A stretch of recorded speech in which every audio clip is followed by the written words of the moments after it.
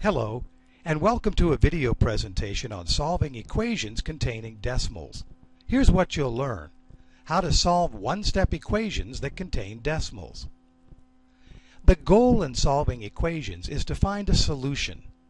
If your equation contains a variable, a letter, you're trying to solve for the value of that variable. And to solve for a variable, you must isolate the variable. That means we want to get the variable, or letter, all by itself on one side of the equation. Your equation should end up looking like this. The variable equals a number. For example, p equals 16. Now let's solve some examples together. First, g plus 6.38 equals negative 7.1. Let's start by writing down the equation.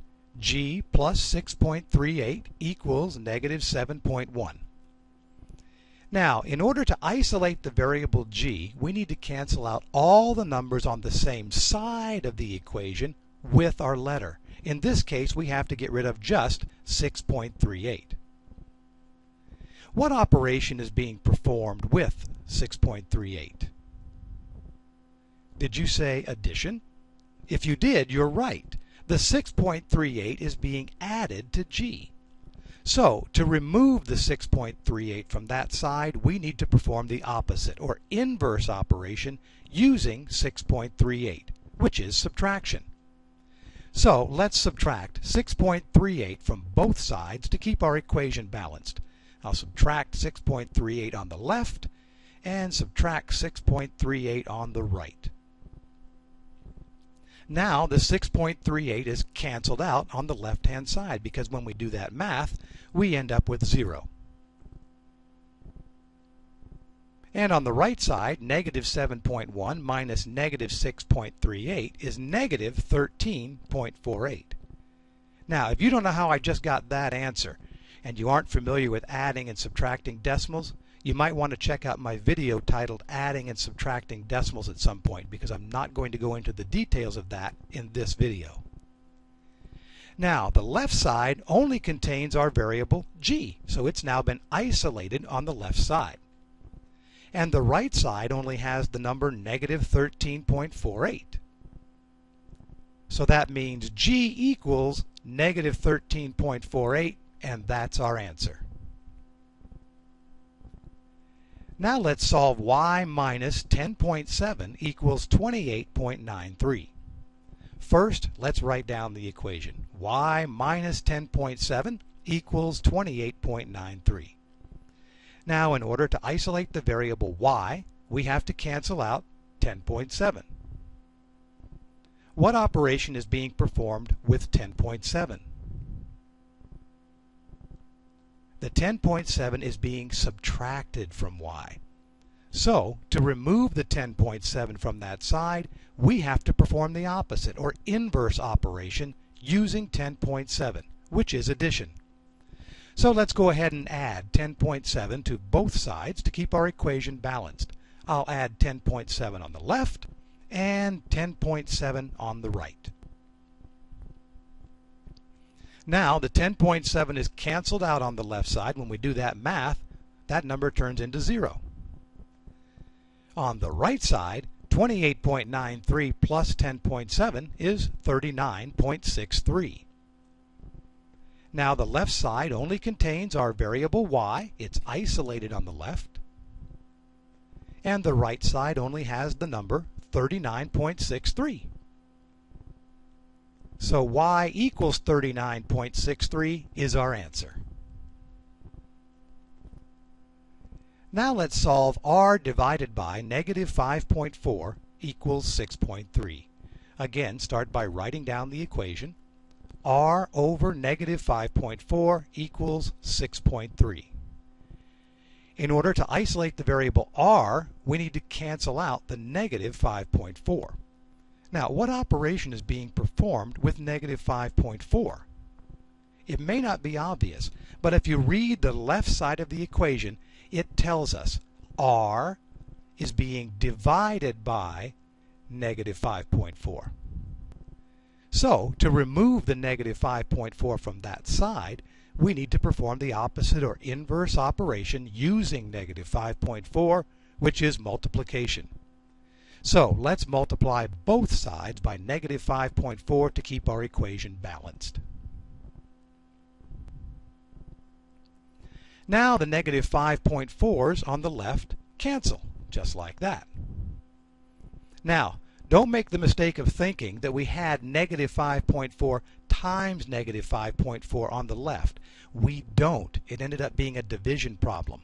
We actually had negative 5.4 divided by negative 5.4. And let me take a second to show you why. We can write the negative 5.4 we just inserted on the left as a fraction by putting a 1 underneath it, since negative 5.4 divided by 1 is still negative 5.4. So let's go ahead and change negative 5.4 to negative 5.4 over 1, and of course we're still multiplying as well. Now it's easier to see why the negative 5.4 cancels.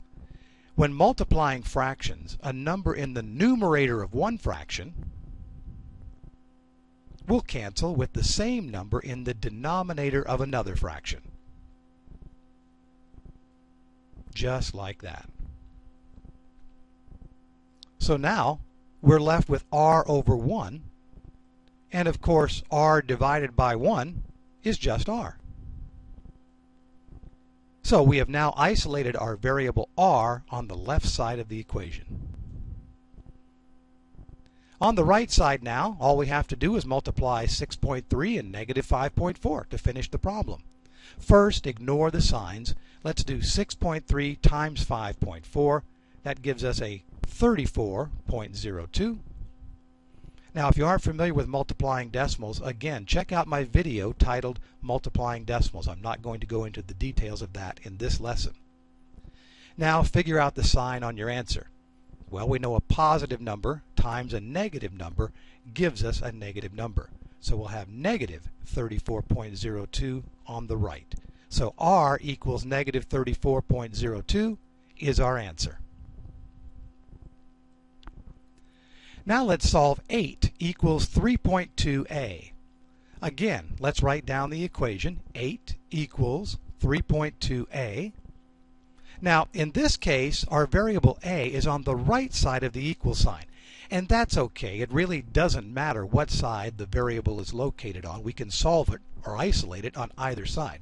But for consistency, I'm going to move it to the left side. And let me show you how we do that.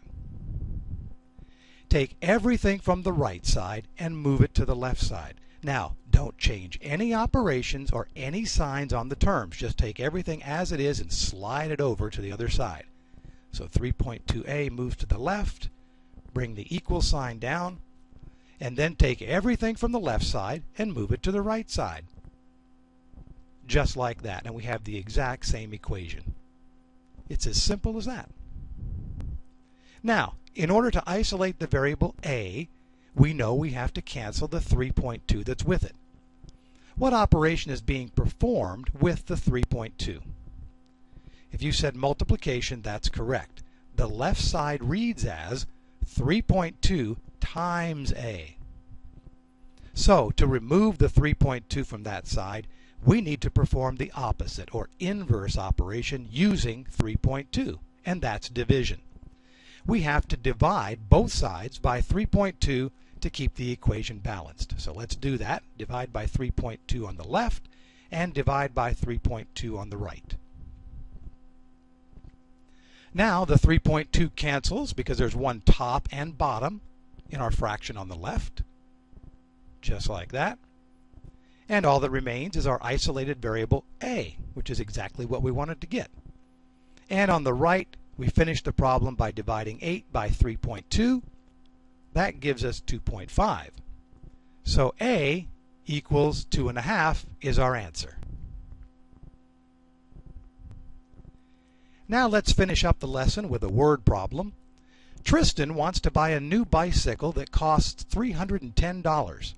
If he earns $7.75 per hour at his job, how many hours must he work to make enough money to purchase the bicycle? Well, first of all, we need an equation to solve. The problem tells us the total cost is $310. Now we know in math, total means equals. So we can start creating our equation by putting down equals 310.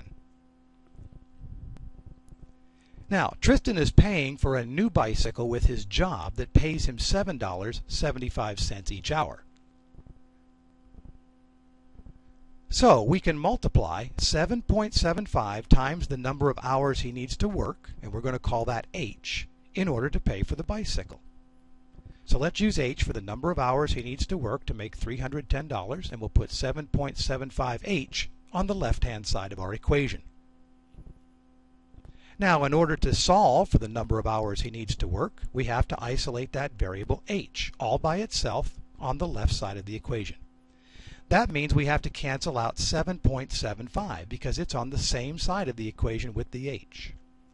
Since the 7.75 and H are being multiplied, we use division to cancel 7.75. So divide both sides by 7.75.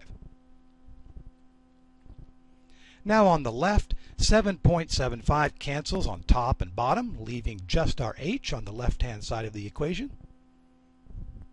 And on the right, 310 divided by 7.75 is 40. So there you have it. H equals 40. Or Tristan needs to work 40 hours to purchase the bicycle. Congratulations! You've learned how to solve one-step equations that contain decimals.